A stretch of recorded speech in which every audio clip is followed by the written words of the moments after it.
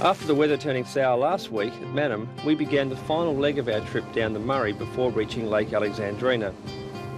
This end of the river is quite different to the upper reaches, but the scenery is nonetheless unique. Just prior to reaching Murray Bridge is the pumping station, where Adelaide's water begins its journey through the hills to Mount Bold. As we rounded the final bend, there was the familiar Murray Bridge.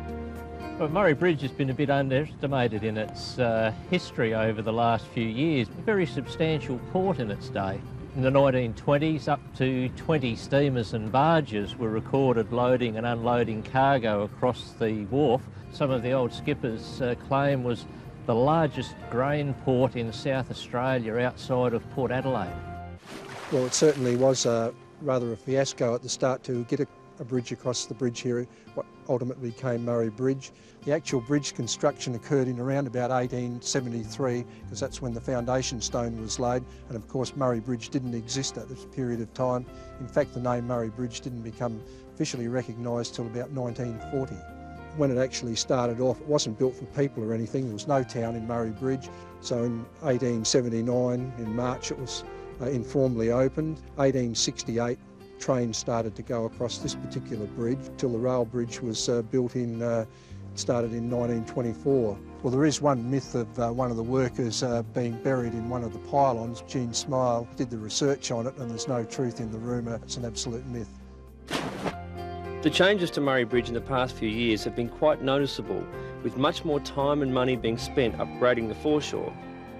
There's still plenty of fascinating images from an era gone by, and havens for the many different types of craft found around Murray Bridge. For the past week, I had been telling Dean about this old steel cruiser type thing I had bought and was planning to renovate, and today was the presentation to my first mate. Dean suggested my new purchase looked more like a cross between Popeye and a car accident than a boat, but despite these words, this was the vessel that would take us across the lake. What's he done? We hitched on the FaB camera boat and set off into the night.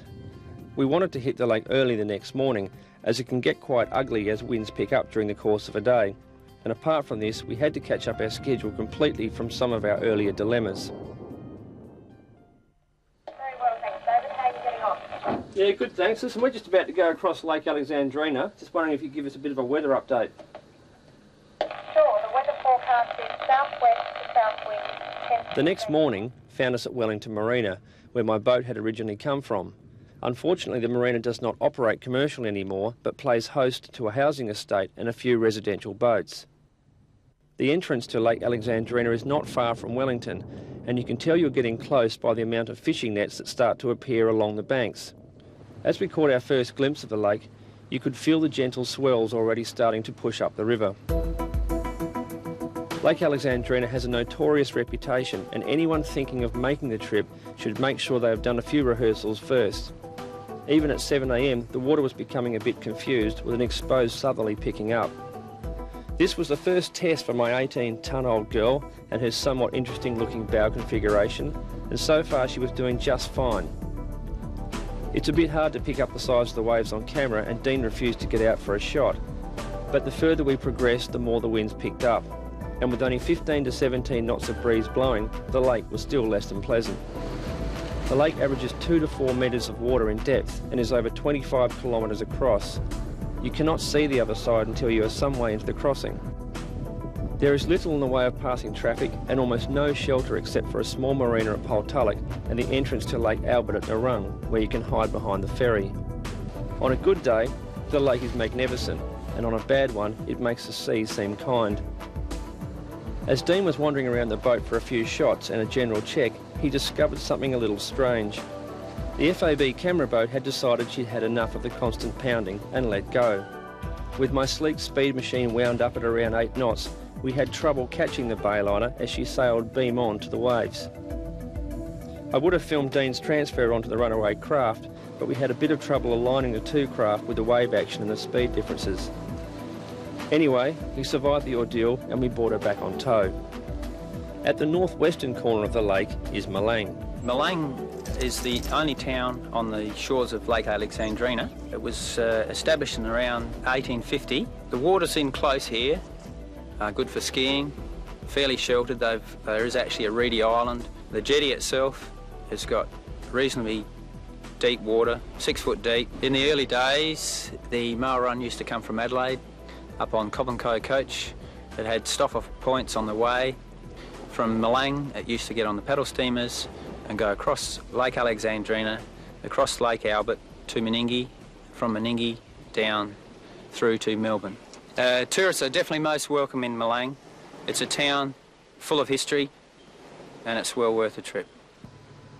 On a choppy day, it is important to keep someone on watch for the many long nets set across the lake, old fence posts, and ensure landmarks are where they're supposed to be. Point Sturt is the first major landmark as you reach the other side of the lake, meaning that calm water isn't too far away. The first sign of civilisation is Clayton Bay, the home of Henry Jones, a well-known fishing identity. Captain Sturt named Clayton when he came down the Murray, and the cabin on the boat was called Clayton, and in honour of the work that Clayton did, Sturt named this town after him. The last 6 years has been the best I can remember in my 40 years of fishing. About 15 years ago, we got this idea going of putting fish gates in the barrages so that the mulloway and all other species can get back into the freshwater and do all these things that they've been doing for thousands of years. Everybody's in favour of it, and I believe it's going to happen in the next few years. Well, it works on a lunar cycle. When the Coorong is about the same height as the freshwater, so the saltwater and the freshwater are about the same height, then an automatic gate will come in and that'll go up. No water will go back and forwards because they're both the same level, and the fish can go in and out, and then it'll just close down automatically. The fish are there now. They're there now waiting right at those barrages because a little bit of sweet water seeps through, and they're waiting there trying to get in there. And what a fantastic night to arrive. The people at the marina on Hindmarsh Island had promised a return to the good weather, and it seemed they would deliver. Tomorrow would see us explore the Finnis.